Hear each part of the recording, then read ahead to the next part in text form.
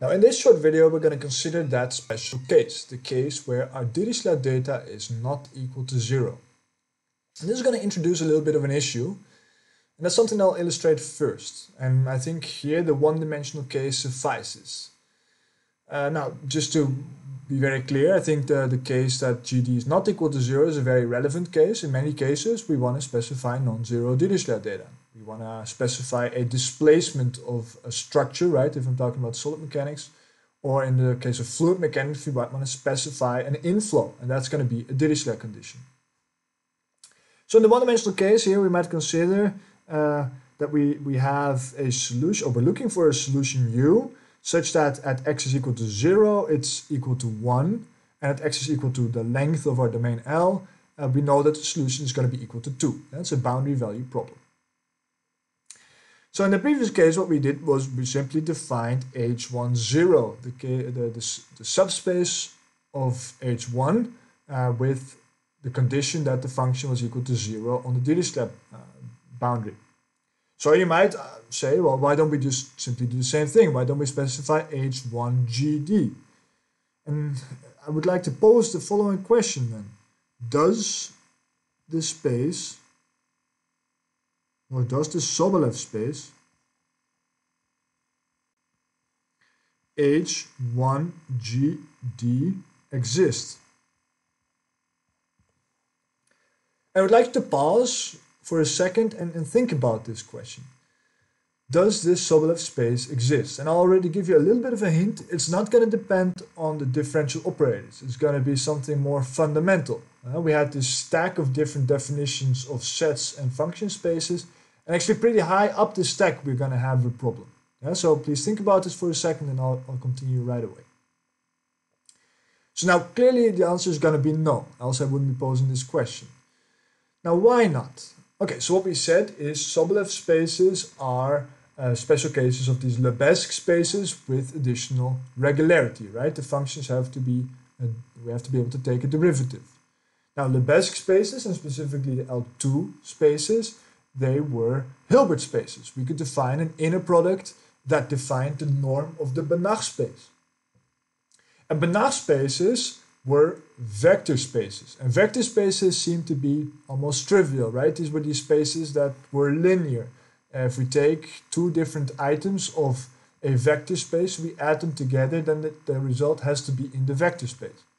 So that seemed almost trivial, but that's actually not the case for this space.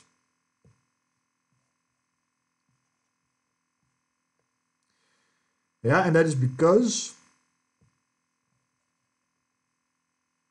if I take U,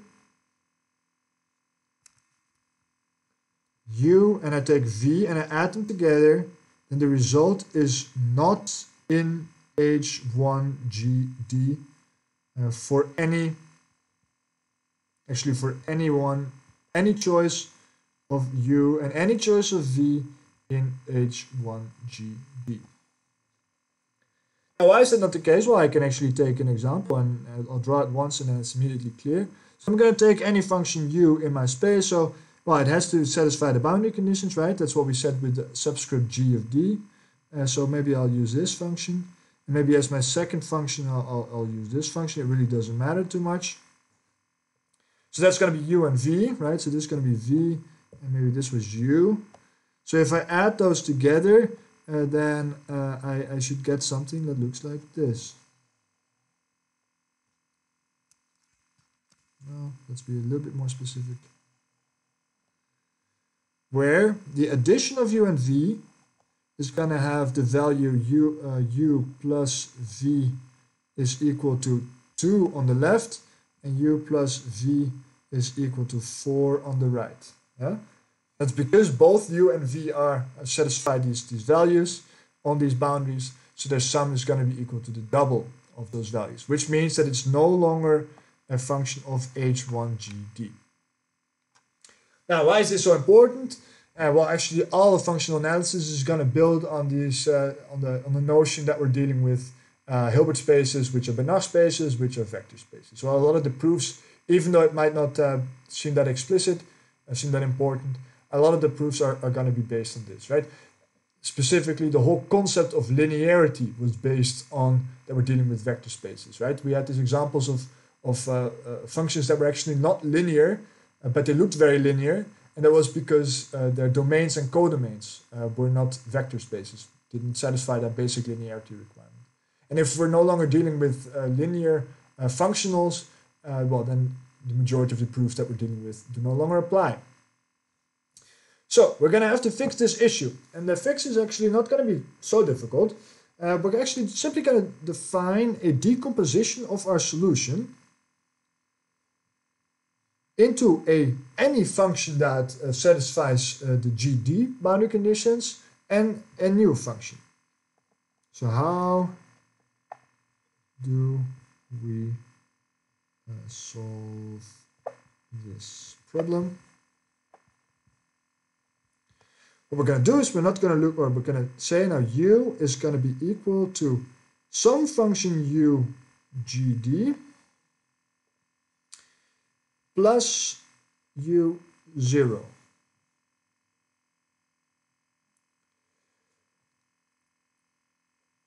Where UGD is any function, and it really doesn't matter, any function in H1 that satisfies UGD is equal to GD on partial omega d. Yeah, so it's going to be any function that satisfies the Dirichlet data, and U0 is a member of the function H10, right? So that's going to be a function in the H1 subleft space that has 0 Dirichlet data. So that means that we can then already see that the sum of those two is also going to satisfy the Dirichlet condition, right? So one of the functions satisfies the condition that it's equal to GD on partial omega d, and the other one is 0 on partial omega d, so their sum is going to be equal to GD on partial omega d. Now, if I do that,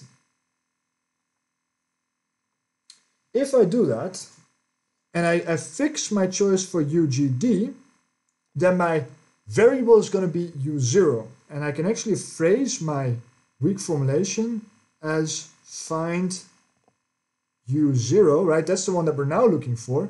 And this is again a function in H10 such that, so then we have the same bilinear form as we did before, but now acting on U0 and W. And it's going to be equal to the same linear form that we had before, but I'll still use a star here, minus B UGD W. Yeah. So this is the one that, you know what, maybe I'll go one step slower. Make it clear where this came from.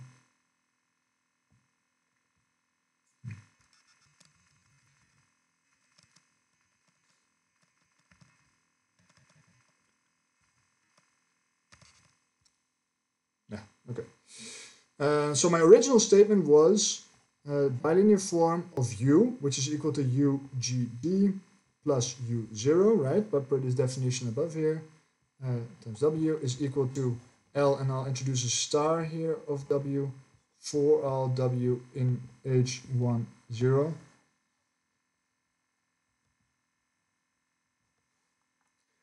Now, due to the bilinear nature of the bilinear form, this actually rewrites into B of U0 W is equal to L star W minus B of UGD comma W, right? And now this bilinear form here on the right, it no longer depends on our trial function, the function that we're looking for, U0, but rather it only depends on W, and it depends on W in a linear way.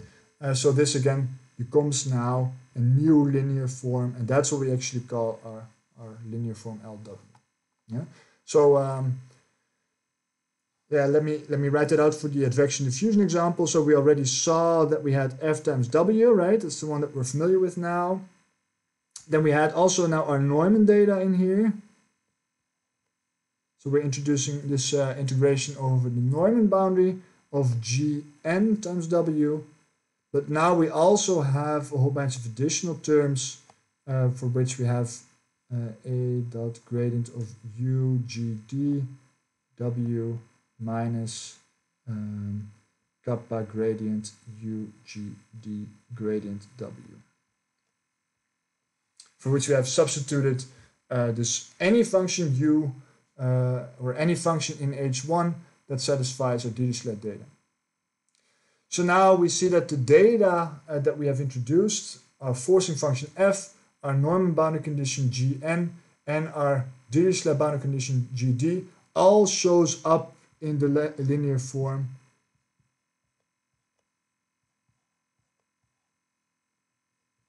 either explicitly or implicitly. So all data in the linear form and in the right hand side. And I think the most important point that I want to make here is that in all our analysis, what we're going to do is we're always going to assume the special case where we have zero Dirichlet data, because we know that if we do not have zero Dirichlet data, then we can always rewrite it into a problem that does have Dirichlet data. Yeah, and in fact, you would actually be able to rewrite this a little bit, and then you would actually be able to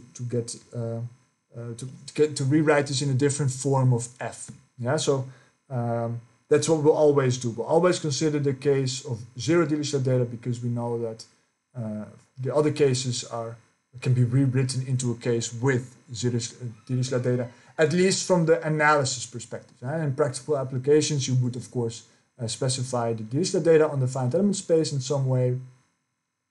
But from the analysis perspective, this will be the case that we will consistently consider. Okay, that's it. And then in the next few videos, I'm going to start with actually the analysis part now.